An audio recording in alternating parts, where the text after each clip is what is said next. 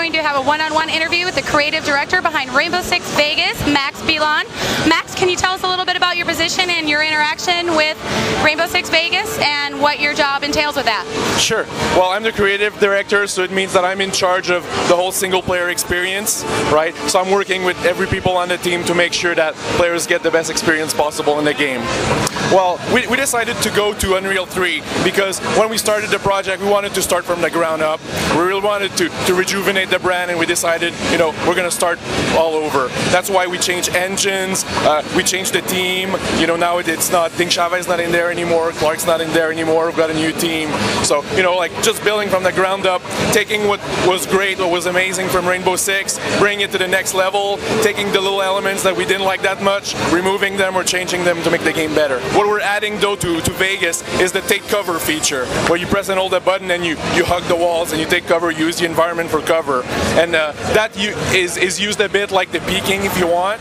You know, so from there while you're taking cover, you can come out, you can aim fire at the terrorists, at the enemies, so same thing in multiplayer. So that's kind of similar to the Ghost Recon, the way the Ghost Recon goes around. Yeah. So you're incorporating that. And I did notice when I was watching the little view that it not only seemed like a few Ghost Recon elements were brought into it, but a few Splinter Cell-ish elements, if I seem to be right. Can you tell us a little bit more about the propelling thing I saw? Is it some elements? Right. You're definitely right. When we started on the project, one of the things we did was we wanted to give the players the ability to do really cool stuff. You know, stuff that we used to put in our cinematics, but that we didn't put in the game. Right. You know, flying in the chopper, fast roping down, rappelling on the side of a building, crashing through a window. We always did that in our cinematics, but never in the game.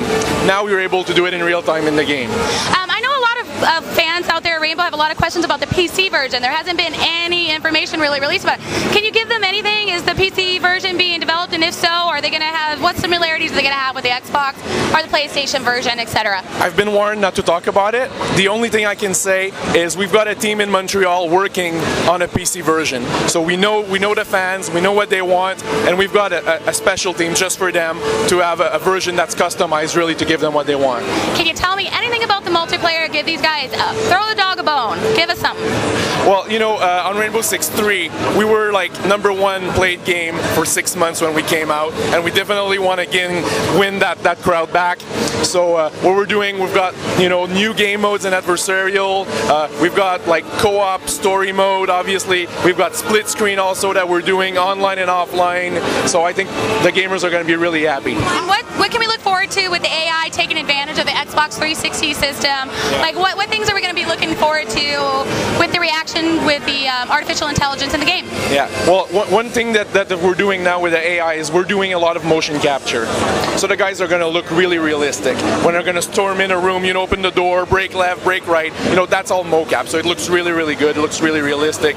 Obviously, you know, for the terrorist AI, you know, they're smarter. Now they work in teams, so they're going to be communicating. You know, one guy, you know, a terrorist leader is going to say, you guys flank left, so you're going to have to check your six. You're going to need to have your teammates protect your back if you want to go on one side or the other.